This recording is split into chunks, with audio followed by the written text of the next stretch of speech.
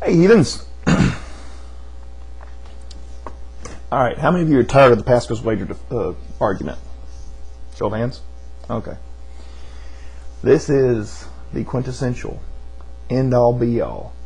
They will shut the hell up response to the Pascal's wager. What is Pascal's wager? Some of you may ask. Well, let's define it using the God delusion. Page 103, Dawkins describes Pascal's wager. It says, the great French mathematician Blaise Pascal reckoned that something in my throat. However long the odds against God's existence might be, there is an even larger asymmetry in the penalty for guessing wrong. You better believe in God, because if you are right, you stand to gain eternal bliss, and if you are wrong, it won't make any difference anyway. On the other hand, if you don't believe in God and you turn out to be wrong, you get eternal damnation, whereas if you are right, it makes no difference. On the face of it, the decision is a no-brainer: believe in God. And he goes on to absolutely destroy that argument. But I go one step further. Here's the thing. The argument is, if you believe in God and you're right, it's good. If you're wrong, it doesn't matter. If you don't believe in God and you're right, it doesn't matter. If you're wrong, it's bad.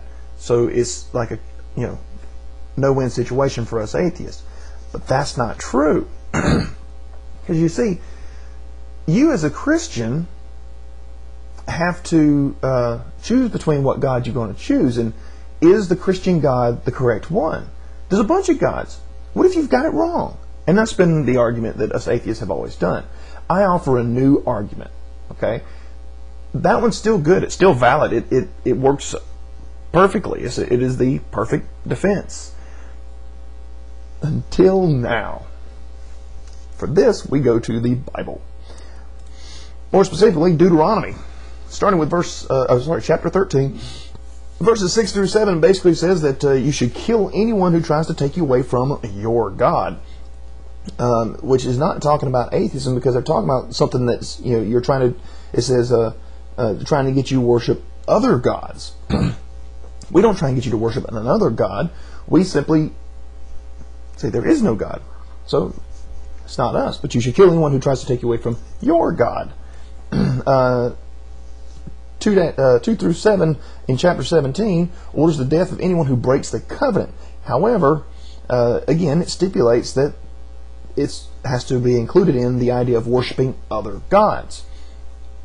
Chapter 28:63 says, and it shall come to pass that as the Lord rejoiced over you to do you good and to multiply you, so the Lord will rejoice over you to destroy you and to bring you to naught, and ye shall be plucked off from the land whither thou goest to possess it. And again, this is in reference to serving other gods.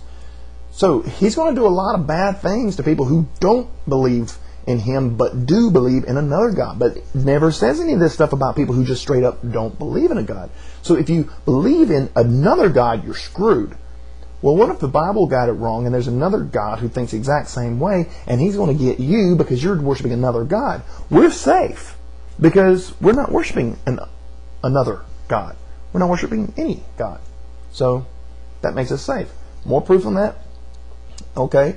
How about Leviticus 24:16 talks about blaspheming the name of the Lord shall surely be put to death. Well, now I asked a very good Jewish online companion of mine, who very intelligent, Judea non capta, about this, and he said that it doesn't apply to me because, number one, I'm not Jewish. Number two, because I'm not Jewish, I can't. It's talking about blaspheming the name of the Lord, and since I can't say the name of God properly, and I don't want to know how to say it properly because, hey, that would be bad. So since I can't say it properly, that doesn't apply to me. But if you do believe in God, then that does apply to you, and you can get stoned to death. So again, I'm still safe.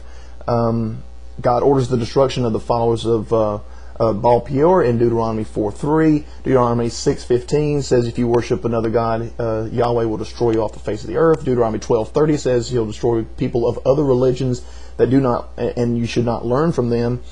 So this is all bad news for Hindus and Buddhists and Scientologists and everybody else, but it's good news for us atheists.